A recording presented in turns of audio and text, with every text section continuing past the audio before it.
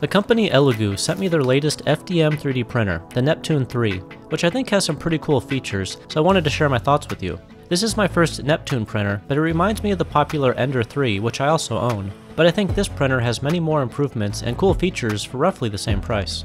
So I want to show you the setup process, a few test prints, and then I'll list the pros and cons and why I actually really like this printer. They estimate that the setup time was about 10 minutes, and that's about the time it took me. The box came with everything I needed to get set up. It has the printed instructions, but also a flash drive with a great assembly video. And hey, it's nice that they included these extra nozzles and filament tubes.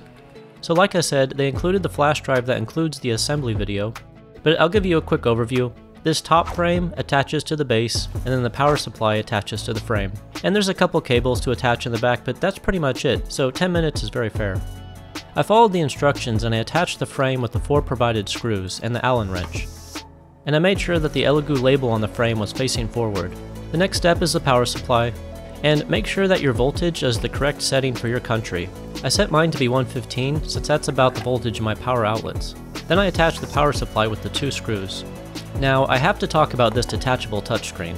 I like how the screen can detach and it has a flexible cable so you can move the screen wherever you want. So most 3D printers out there have about the same monochromatic pixelated screen with a single knob that's both a turn and push button.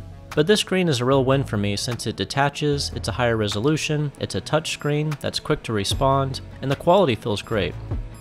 The last part of the assembly is the spool holder and the handle that attaches to the top of the frame, with the provided screws to hold it in place. And I like having this handle at the top. It does make it easier to move the printer around.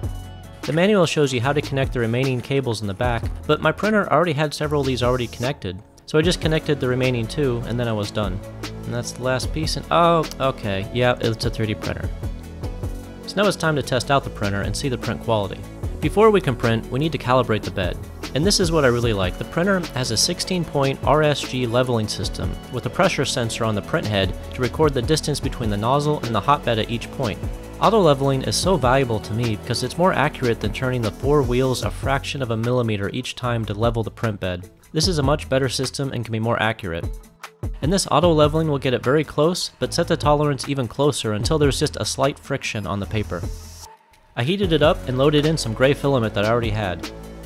And hey, I noticed a small amount of green filament, which is a great sign and it shows that the company tested the printer before they shipped it.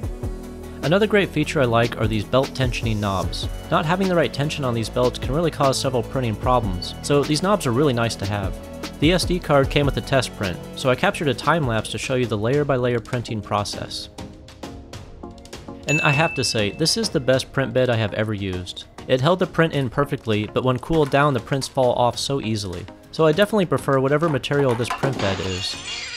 And I like that the print bed is magnetic, but I would like to have some guides to help align it in place. The magnets are very strong, and I found myself redoing it several times. And it might be possible for me to 3D print a guide rail on the back, and maybe that would help. And here are the results of the test print. I think it looks nice and it captured a lot of the details, but I assume that this print was set up to be printed at 0.2mm layer lines. But I know that this printer can do much better. So I printed another one at the highest Cura setting preset at 0.06mm layer lines. And here are the side-by-side results. You can really see a difference in the hands and the arms. Now there is a price to pay for quality. The lower resolution on the left took about 1 hour and 20 minutes, and the higher resolution on the right took about 4 hours and 30 minutes. So it's great that this printer can handle both versions so well. And to put this layer height into perspective, if this is 1mm, then this is about the thickness of a credit card, then this is the thickness of our first print and second print. So the second print is more than twice the detail. So the Cura Slicer program is provided on the SD card, and it's easy to set up, and you can just drag and drop a model onto the program, and you can use one of the provided presets and then hit slice. And it will calculate the slices, and you can save this onto an SD card and then print it. And again, I love how easily the model falls off the print bed. And I'm really impressed with how well this printer prints models with moving parts like hinges and gears. And everything that I printed fit together and worked very well. And I really love finding these cool models made by super creative people online, so I'll add a link in the description to all the models that I print. So I found this Daredevil Billy Club's prop since it was something tall that I could test print. So this printer is great for printing really tall pieces if you need to. One more great feature to point out is this box. It can detect when the filament stops moving due to a break or when you run out of filament. So I wanted to test out just how well this works. And sure enough, after a little time went by, it did detect the break and allowed me to replace the filament and continue printing. And it will also do the same thing if you lose power. So to recap, I really like this printer and I would recommend it, and I'm going to enjoy using it myself. So some of the pros are the auto leveling, the belt tensioning knobs, the great quality and detachable touchscreen, the loss of filament and power detection, the large build area, the great price, the quiet printing, and the great detachable print bed.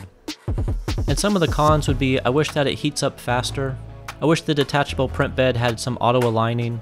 But anyway, that's my review, and I personally would recommend this printer. I did enjoy it, and I'm going to be using it. So I hope that you enjoyed this video. I hope to see you next time, and thank you for watching.